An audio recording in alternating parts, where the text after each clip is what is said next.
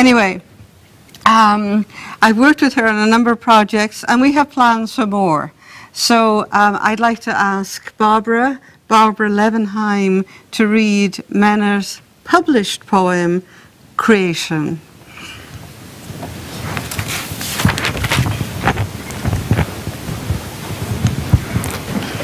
Creation. This well springs from myself. It hide and seeks, its water dark yet clear, outlasting the ice age, the ages of wolves and bears and curses. It saves its sweetness underground until a gentle sorcerer should pass by. A hazel rod in his hand tickle the fat round drops from its roots. I am earth, said solid ground, and seasons shall dance through me. I am water, I replied, hidden in crannies and clefts. Rise up, he said, and join my flesh of soil. It will be your crop.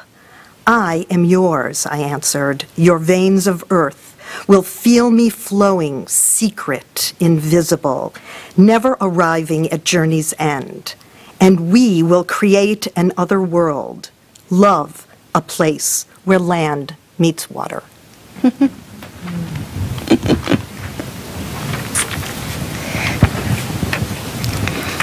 So first of all, we had the titles, and then we had the text being used to inspire movements, and now I'm about to set words. Is there a Welsh speaker here? Anyone that speaks Welsh? No. All right, but I think I might tell the story. But in 2007, I was commissioned to write a short, about a 3-minute piece for the female choir competition of the 2008 Llangollen International Musical Eisteddfod, and I turned to Menna. Now, an Eisteddfod is a Welsh festival, and so that's what the word means. But I heard, when I was back in Wales, I heard a person on the street say to his dog, Eisteddfodwch. And it turns out, of course, an Eisteddfod is when you sit down to listen to other people. That's what it means. And I was surprised. I expected the dog to do something more than sit.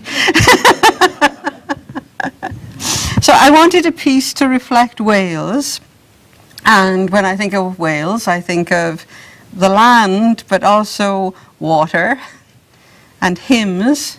I said, and perhaps a little Welsh language. Now, my relationship to the Welsh language has undergone a change. My grandfather spoke Welsh and spoke English, but he couldn't read English. My grandmother did not speak Welsh, and so my grandfather was not allowed to talk to his daughters, my mother and her sister, in Welsh, because my grandmother wanted to be sure she knew what her husband was saying to the daughters. And so I missed being a Welsh speaker by one generation, which is something I regret, to tell you the truth. And I was bright in school, so I had to do French rather than Welsh. That's the way it was. Now in Wales, of course, with the whole devolution movement, we have 6 Welsh-speaking junior schools, and so Welsh is coming back into the valleys. I was caught in a time in between. So even though I can pronounce Welsh, I wasn't sure that I was going to be able to use it. And then in 1988, my mother sent me a tape. It's called Talk Tidy. I don't know, does it amuse you to see those signs, keep Britain tidy? It's like, oh dear, it's cluttered up with, civilization or something. But tidy has that kind of ring to it. So, Talk Tidy by John Edwards, and in the tape, which is actually a comedy routine, he said, they speak Welsh in the valleys. I'm from the valleys of South Wales. They speak Welsh in the valleys, only they do it through the medium of English. And that was very freeing for me. It was very freeing for me. So we had this idea of maybe having a little Welsh and talking about water. And I knew her creation poem from this book, which you're welcome to take a look at. And so between the two of us, over about 24 hours, we reworked the creation poem that you just read and made it into something that would work, that would have the kind of things that I wanted in it for the choir piece. So if you'd like to read Menna's changed version, Wellspring, now following the original one, that would be good.